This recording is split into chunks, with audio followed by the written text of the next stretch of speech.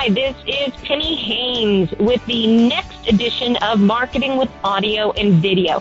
And I appreciate you guys joining us. We have got a really cool call today. I had no clue that there was such a thing as sweepstakes expert. No clue. But then again, it really does make sense because that's how some people do great promotions. So we're going to be talking today with a promotional marketing consultant who is also a sweepstakes expert. And her name is Carolyn Willman. She's also known as the Contest Queen. So Carolyn, without too much further ado, welcome to the Marketing with Audio and Video show. Thank you for having me on.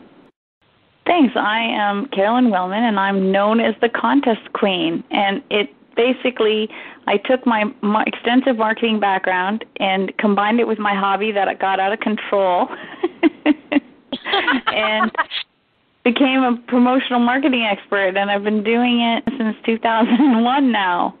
I really know my stuff, and I've been watching the industry change over the last 8 years. It's been really, really interesting, and even how I've marketed myself has changed over the last 8 years. And one of the reasons I responded to your request for guests is because I had started out using the traditional marketing methods, and over time I have added audio and video to my website as resources and different things. So I thought, well, I've been using it myself, mainly for the consumer side of the business, but I'm looking to add some for the promotional side of my business too now.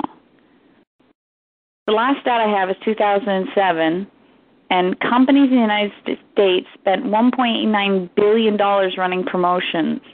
Wow. And it's supposed to triple by 2012. So there's enough prizes out there for everybody, and it's a great way to promote your business. So there's both sides of the table.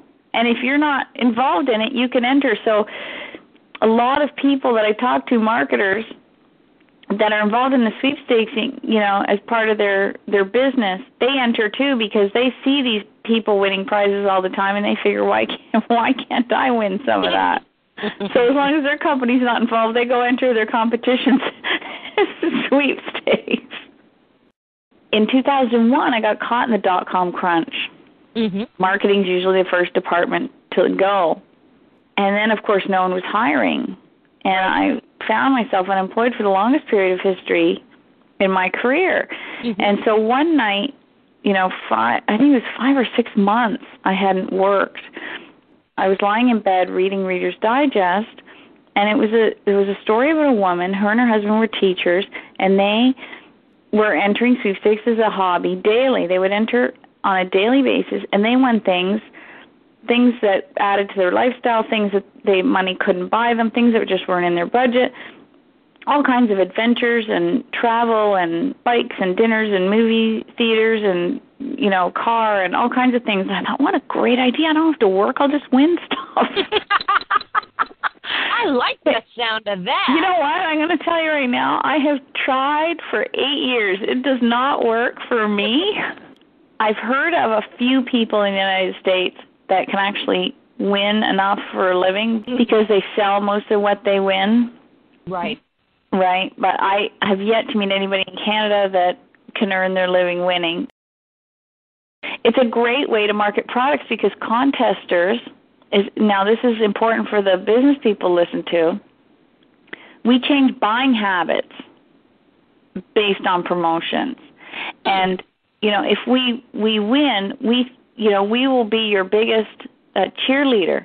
I interviewed somebody 2 weeks ago, and when he was 12, he won a prize from Coke.